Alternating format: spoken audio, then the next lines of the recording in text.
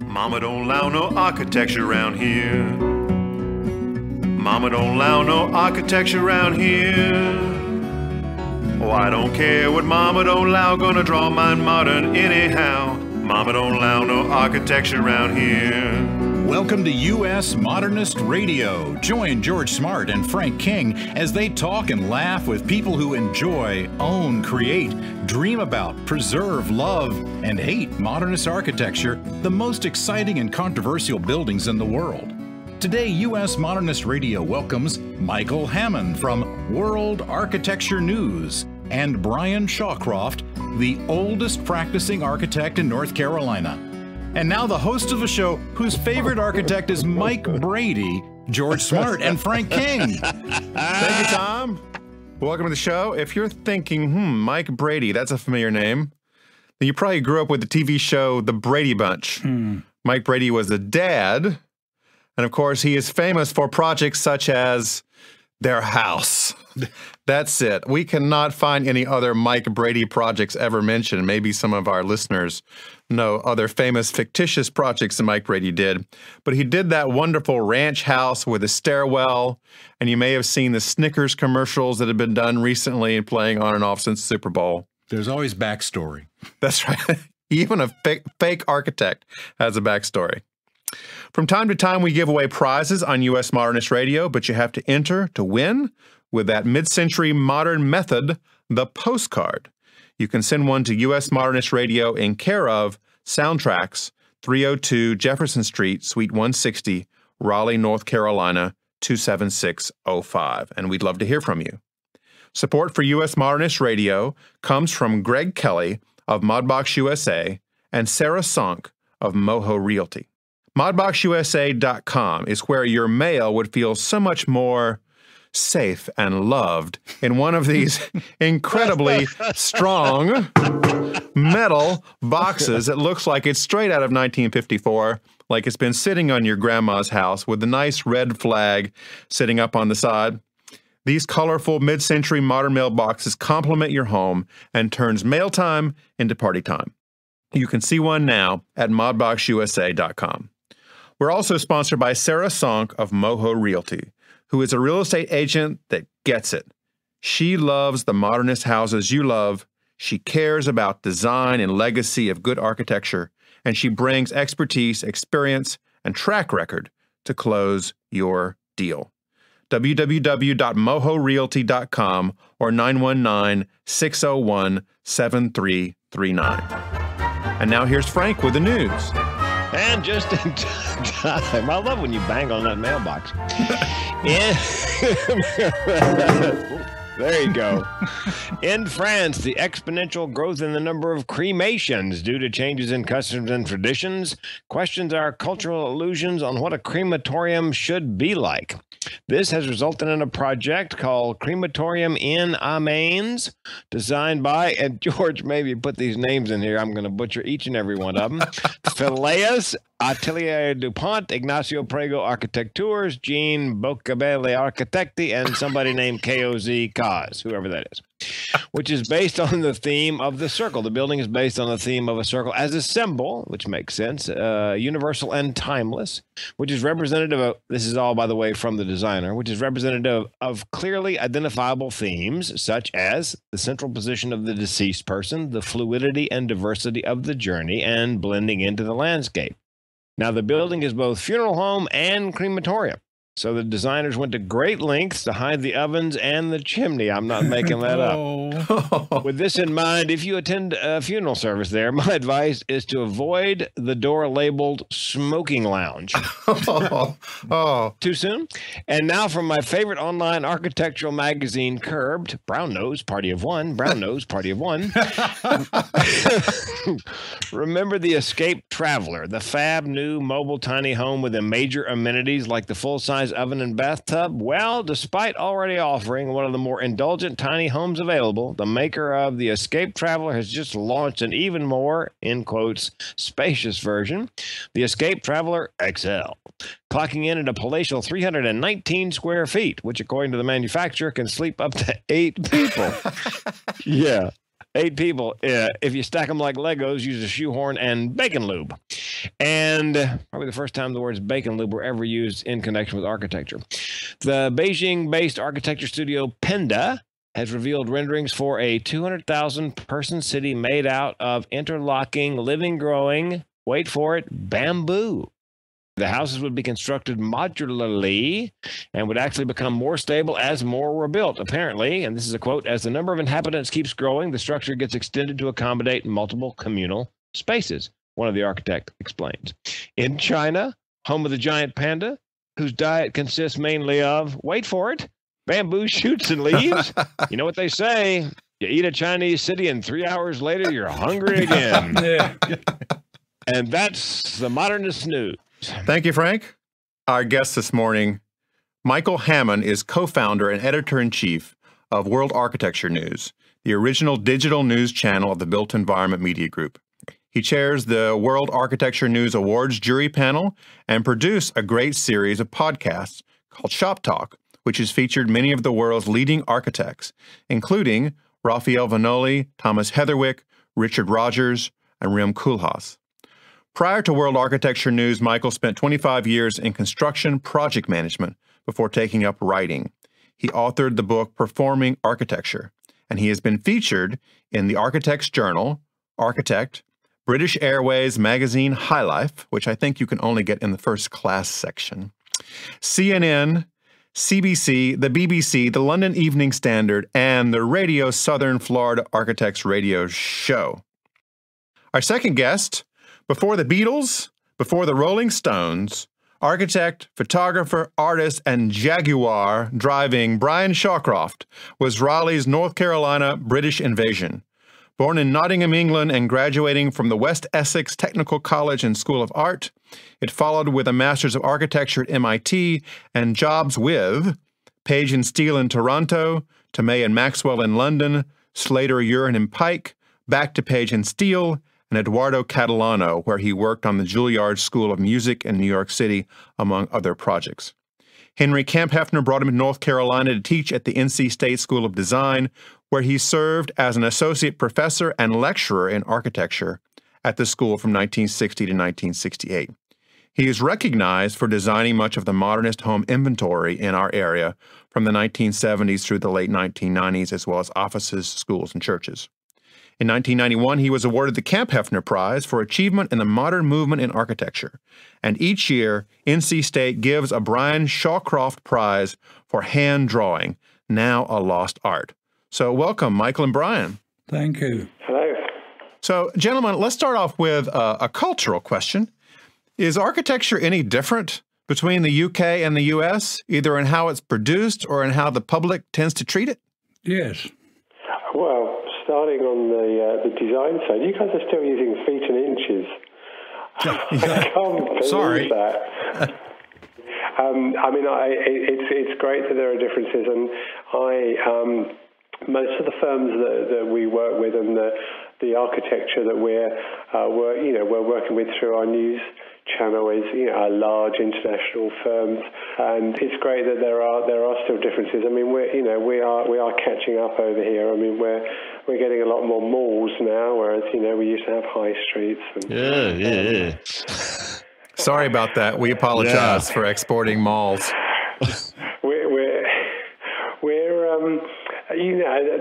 The whole thing's changing, and there's a lot of concern, I think, in some of the architects in London that the cities around the world are all becoming the same. I think that's a real, that's a real challenge. But it's great that the cities are, keeping their own identities, in some respects. Now, World Architecture News, how did that start up? It was about 10 years ago, a little more? It was exactly 10 years ago. I was doing freelance journalism. I was writing for a number of magazines, and everything was kind of insular at that stage. Most of the trade mags were in print. Over here we had the Architect's Journal, and I think you guys the Architectural Record, and typically, these national journals were being, printed and distributed, through newsstands and whatever. And architecture, people were flying around, people were traveling more, and architects were doing international work. And I tried to write a few stories for the Architects Journal about British architects working in Tokyo. And I got them thrown back and said, "Oh no, they're a bit too foreign. We like writing about English projects." And I said, "Well, they're English architects, and it's really exciting because they're building these skyscrapers in Tokyo." No, it's not really for us. So I had this idea then of just maybe starting something that was totally unshackled to paper, that was could embrace the digital world, and basically we were in the right place at the right time. And I talked to a couple of people I knew, and they just thought it was a great idea and put some money into it. And so the first few news reviews that we sent out, it was just myself in a second-hand laptop in a coffee shop or wherever I happened to be on a Tuesday. We used to send them out, and as I say, it just picked up, and we just got a huge following really quickly. Of course, it's all changed now. There's a whole shed load of competition out there, but it's still pretty exciting. So, how big has World Architecture News become? Well, people are quite often surprised at how small we are. So we were always told we make a lot of noise for a small company. So do we. So we were pumping out news for a few years before we started doing awards, and that's when we really started to properly engage with the architectural community. It's great reporting on projects which have got fantastic images, and we can get get a lot of interest and excitement. But it was once we started doing the awards that we started to understand more about what was going on, and we started to see meet architects every jury session, and that's been really big for us. And so we're just constantly meeting architects and seeing them judge the awards, and then we started having some events. So our audience is truly global, and I know these days, everybody says, "Oh, we're international," but we'll sometimes go to a judging session in London, and the judges will all be looking at the tab and they say, "Well, hang on, there's no projects from England here, or no British projects." I said, "Well, we said we were global," and So we're sometimes better known in Australia or South Africa than we are in the UK. Yeah, we're huge in Venezuela. We have 4 or 5 listeners down there that tune in all the time. In England, architects are revered in a different way. You actually give knighthoods to them, and they're sirs and lords. Lordships. Yes. You start with a knighthood and move up to a lord. Yeah. Oh, okay. Yeah. I didn't know the progression. Yeah. That happened to Richard Rogers and Norman Foster, I think, that process, didn't it? Norman Foster is Lord Foster, and he started out as Sir Norman Foster, yeah.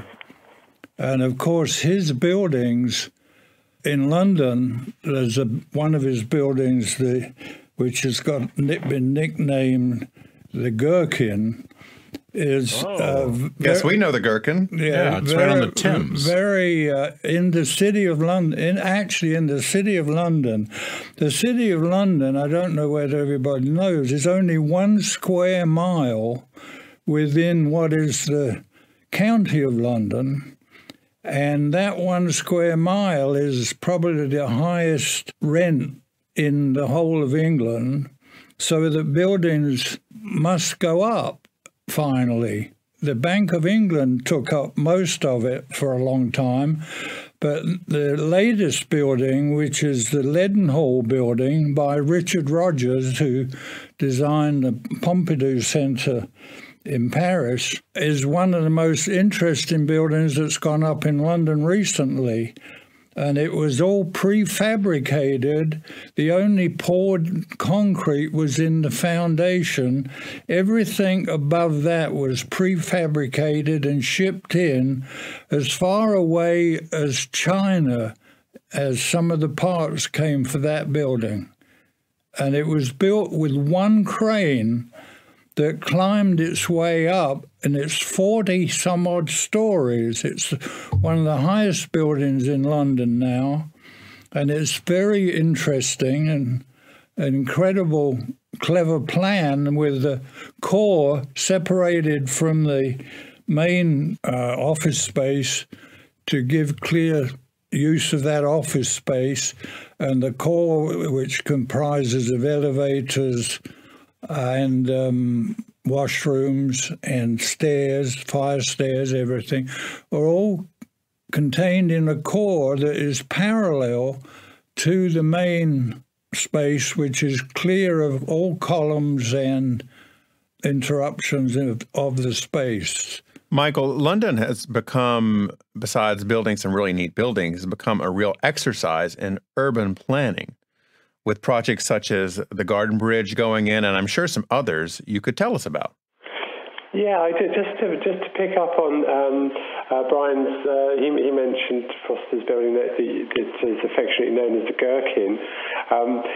That was one of the first buildings that was given a nickname, and I think it might have been the London Evening Standard that did that, but it was actually designed on a napkin, and it was actually in the shape of a pine cone.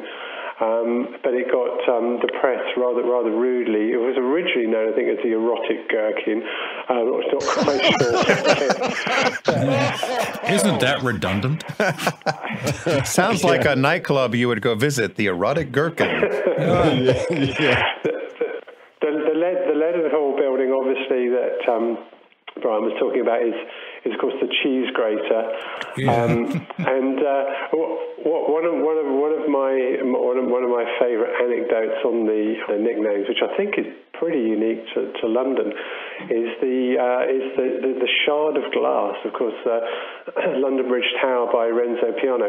Now, I'm pretty sure that the press didn't get a chance to nickname that because Mr. Piano, when he was presenting the scheme to London, was trying to make this building not as bulky as it was. So he came up with the nickname. It stands in the horizon like a shard of glass.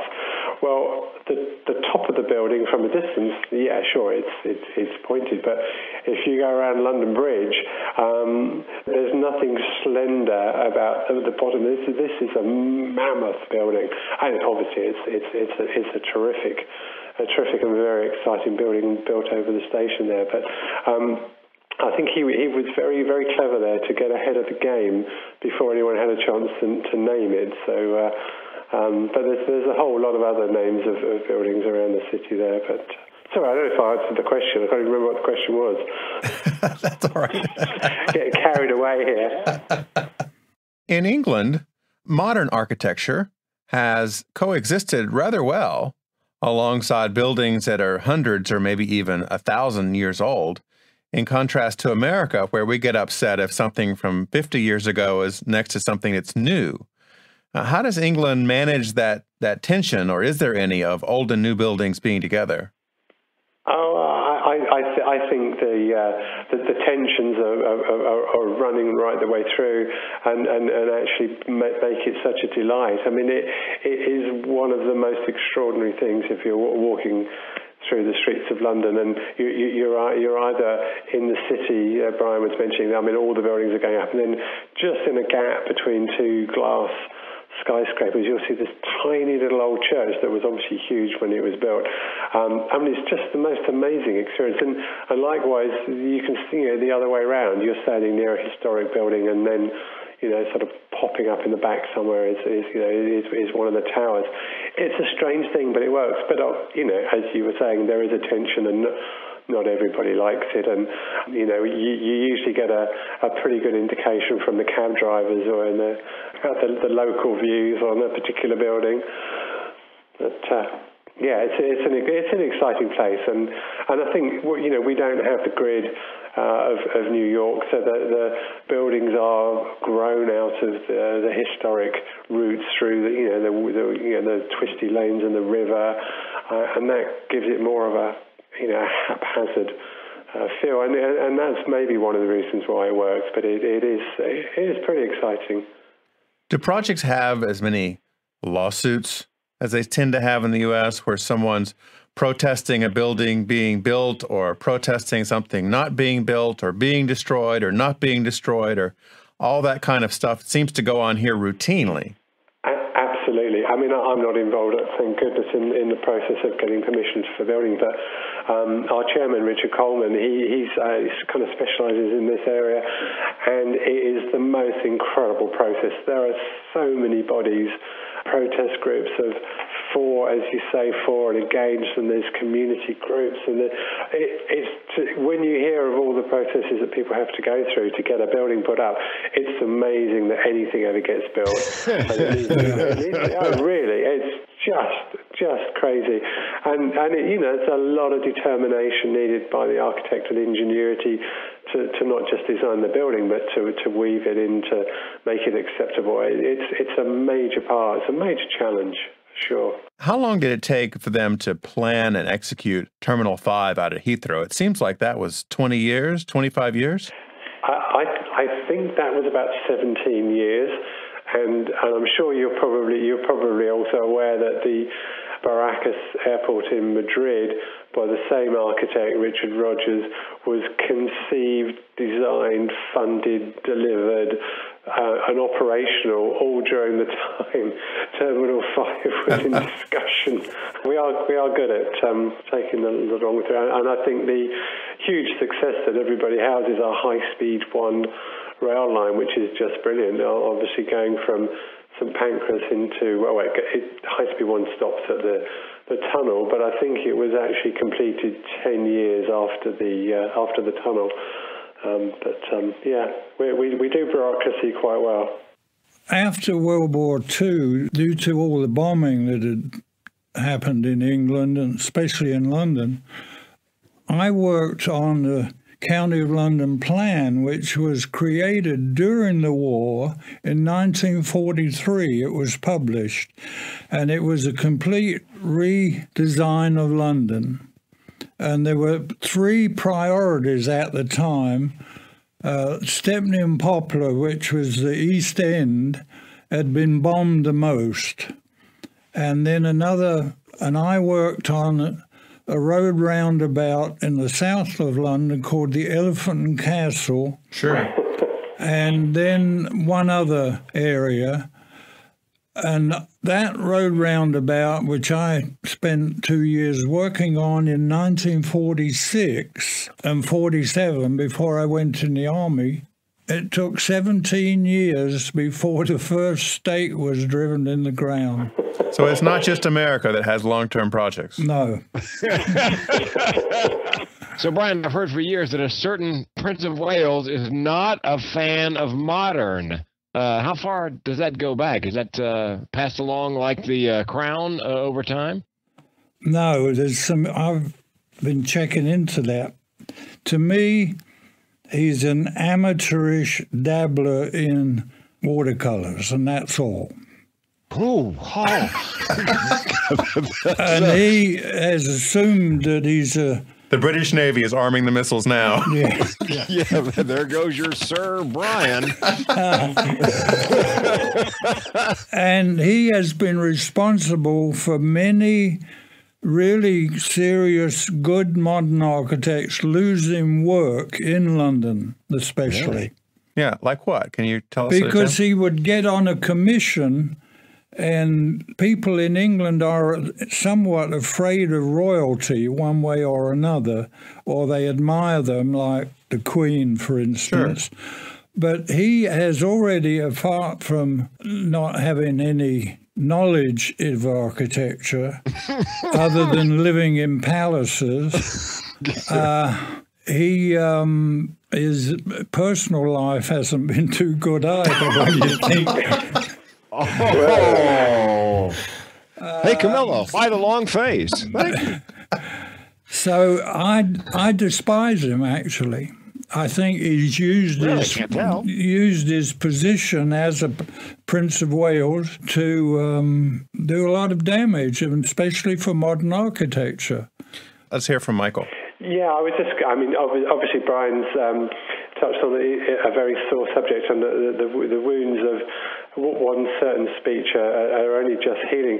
The speech, the Carbuncle speech that has gone down in the annals of history, architectural history here, was quite interesting. Just to give a little bit of context, I mean, the bomb damage that Brian mentioned in the Second World War, I mean, was pretty significant in the cities, and we'd thrown up a lot of concrete buildings to get things rebuilt quickly, and in that kind of period in the 60s and 70s, architecture didn't have a good name, and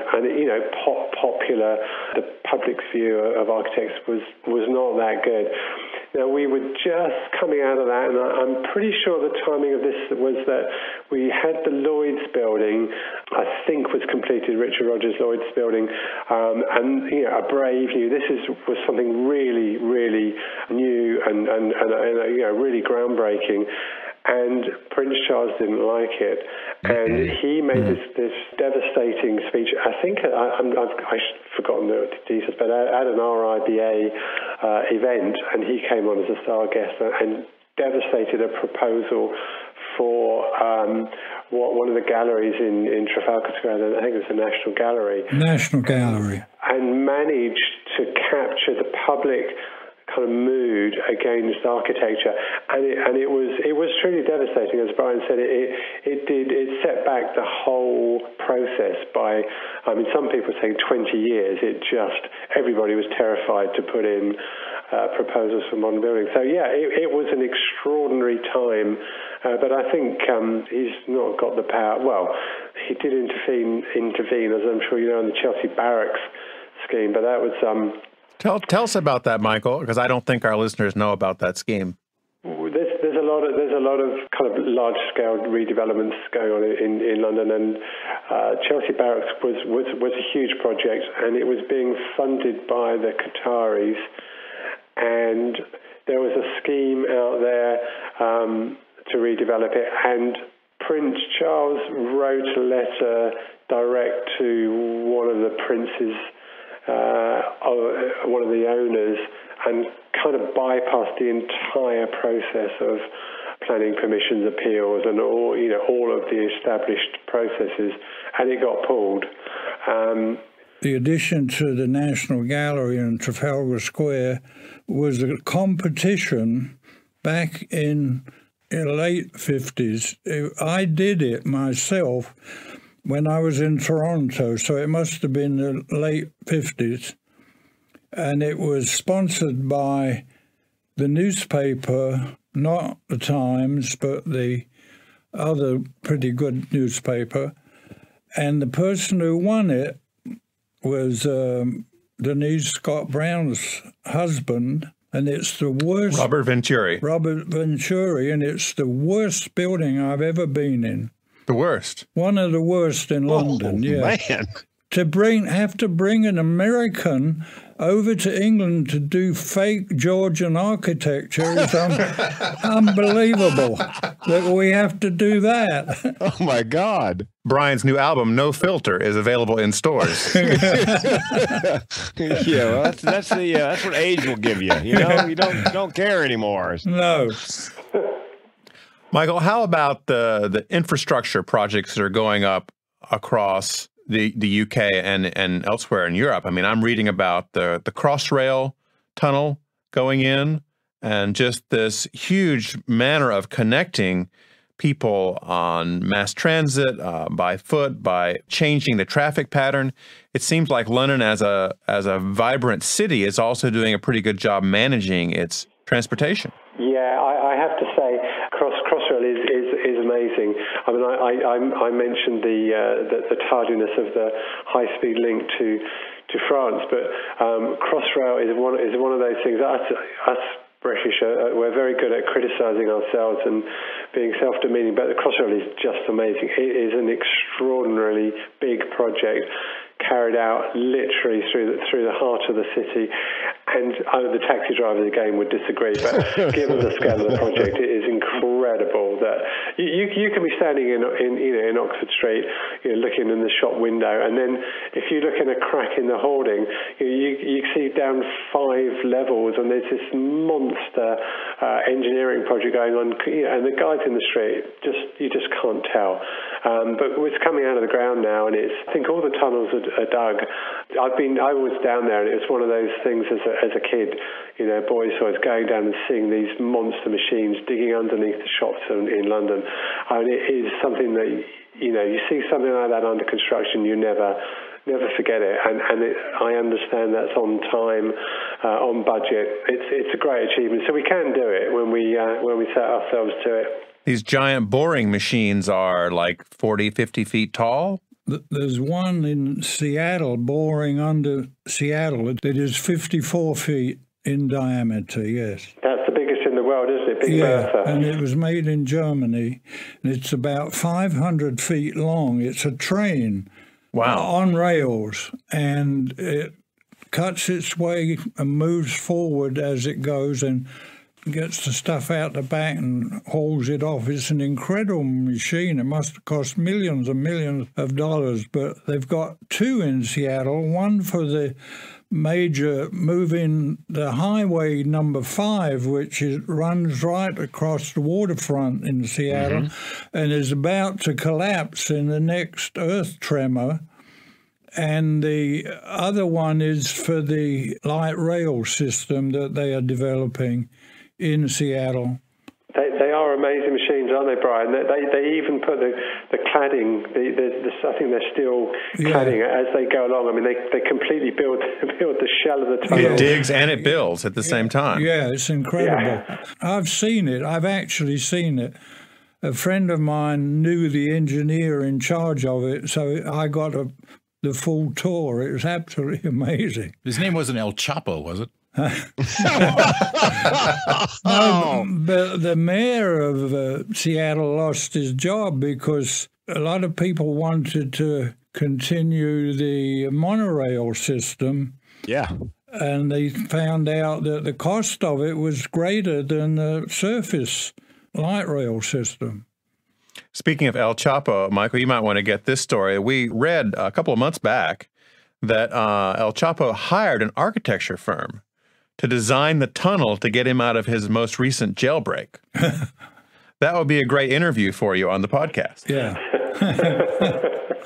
Right, thanks for that tip. The tunnel architect. Yeah, although it was not modernist. They didn't want, floor-to-ceiling glass in the escape tunnel. Who was that just ran by? That was El Chapo. Hey, Brian, what was Raleigh like in the swinging 60s? Well, there were 3 restaurants. The Canton. Yes. Yep. The Greek restaurant and a German restaurant. My father was friends with the family that owned the Greek restaurant, yes. Yes. That's still there. It keeps moving around, but it's still here. The same family, right? Yes. It's moved downtown now. To Agora. Agora, yeah. Right. They just re-engineered themselves to a new location down at Glenwood. Yeah. Koulipitis, I believe was the family. So what was the nightlife like? What was it swinging in Raleigh in the 60s, with the bottle clubs and No, there was no liquor by the drink. Yeah.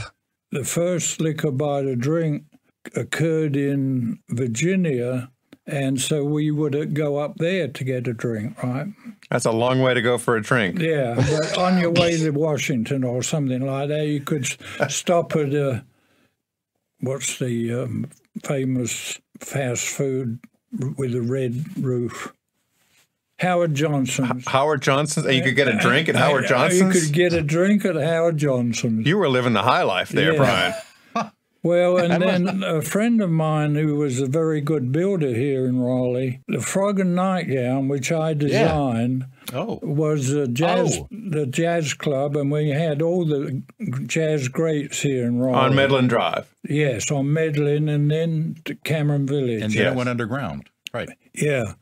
Well, this builder friend of mine, I invited him to the frog, and they charged him $5 for ice. Yeah. That was our brown bagging fee. Brown bagging was the way you went in those days. Boy, was he upset. People know the TV show Mad Men about the advertising business. Yeah. You were kind of the madman of Raleigh at that time. You had your Jaguar, and you were flying around, and you were teaching. No, I had an Austin Healey. You had an Austin Healey. Ooh. Oh, okay. Yeah. So was there a small group of people that hung out together a lot in the arts and architecture, or what was the social scene like? Well, most of the social life was with faculty, mostly, both in the School of Design. We struck up a friendship with people in the physics department, and so we had a good mixture there, different points of view of different things. And we did socialize, and then, of course, when grass came into the scene, we were growing our own on a CP&L right-of-way. We had a... You had a crop? Yes. Then we had a party, and if they'd have raided us, there would have been no senior administration at state. Oh, that's priceless. And we were supposed to start by drinking something else and then eating and then smoking. And we did it all in the reverse order instead, and we were really out of it, I think. Well, those are the parties of history. Yes. Michael, what is the future of modern architecture? We're seeing the marquee architects, the Starchitects, working on these projects which inevitably seem to go way over budget and over time. And when the architects are criticized for that, they want to throw it back on the clients or the construction company, and it seems to be this cycle. Is that going to continue, or do you see anything new emerging on these mega project scenes? Yeah, well, it's really interesting, and it's something that we kind of touch on.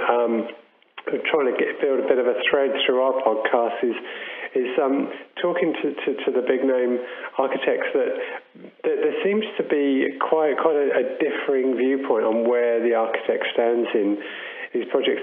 I'm sure it's the same in the States. I mean, there's a lot of design and build projects where the architect will be kind of pushed aside once things are going, and the contractor gets to make a lot of decisions, and the architect can feel quite sidelined and isn't seeing the building being realized that he wanted. And there are other architects that can somehow sort of embrace the process and manage to retain control over what the building, how the building comes out. So I mean, to me, that's the key kind of tension that's going on in these projects now is who's actually driving the project. Is it the contractor to get it on time and on budget, or is it the architect? And it varies depending on the architect, depending on the country and the nature of the contract. So it's a little bit difficult to give a general kind of answer to that. The question becomes really, who can estimate some of these projects? Because the architects seem to always underestimate them. But who is out there that can take a building by Zaha Hadid or Richard Rogers or Norman Foster and actually tell us how much it's going to cost to build? In England, there's another profession called quantity surveying, and they are between the architect and the contractor. With each project, they issue a bill of quantities which describes every piece of the building from day one, so that when it goes out to bid, the same numbers are given to all the bidders. So it then becomes a matter of price per square foot or linear foot or whatever the material involved is. But in this country, when you do a big project like a complicated building, each contractor who's bidding on it has his own estimating department, and some of them will miss out a whole trade or something and get the job on the low bid, and then things really go to hell. You're right. I mean, we are seeing obviously the trend from the traditional bill of quantities through to now the BIM model. I mean, and often the lead architect will have created a BIM model, and then that will be adopted by the contractor, who will then do the costing.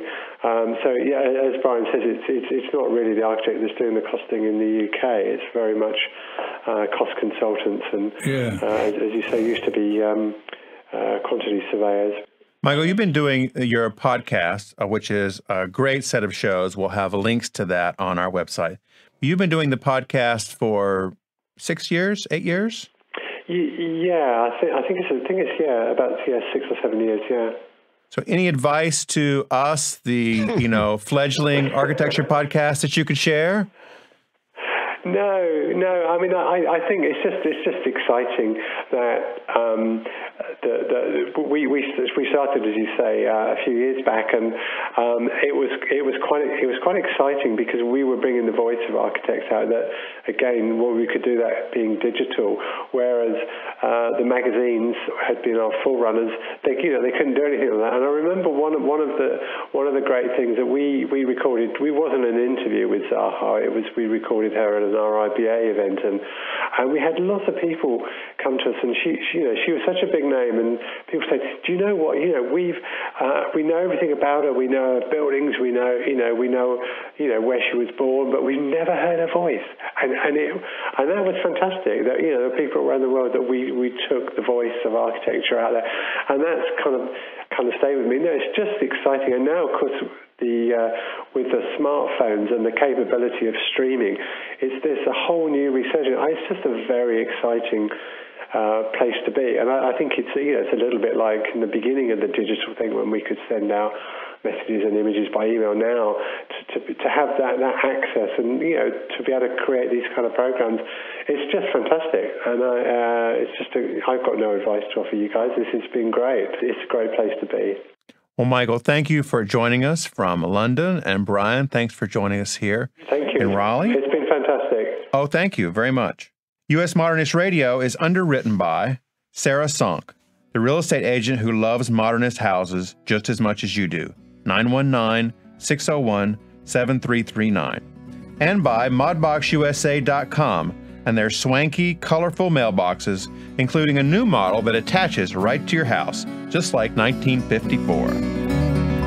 Thanks for listening. I'm George Smart with Frank King. Take us out, Tom. Visit US Modernist Radio on the web at usmodernistradio.org for links about people and buildings mentioned today on the show. We recorded Soundtracks Recording Studios in Raleigh, North Carolina. Our theme song was performed by George Smart and Robinson Earl. You can email us at comments@usmodernistradio.org. US Modernist Radio is a production of North Carolina Modernist Houses, a nonprofit educational archive for the documentation, preservation, and promotion of modernist residential design. I'm Tom Guild. George and Frank and I'll be back in 2 weeks with another Namaste, grounded, natural fiber, child of the universe, downward-facing dog edition of US Modernist Radio.